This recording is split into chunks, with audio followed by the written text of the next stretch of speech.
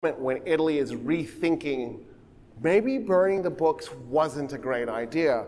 So you have two ways of thinking about this. You can pretend that Islam held on to Western civilization while Western civilization was burning itself to the ground, and then Western civilization just reconstituted itself. Or you can realize the truth, which is that the Arabs were Western civilization all along. Islam didn't necessarily save something that it wasn't. It saved itself. It just took it to a new level. The Arabs weren't doing something that was alien to them. They were part of Western civilization. They even had a Western civilization religion because, right, Islam is an Abrahamic religion. So they had all these Western civilization traditions. When they conquered that part of Rome and Persia, that was part of Western civilization that had never stopped being Western civilization.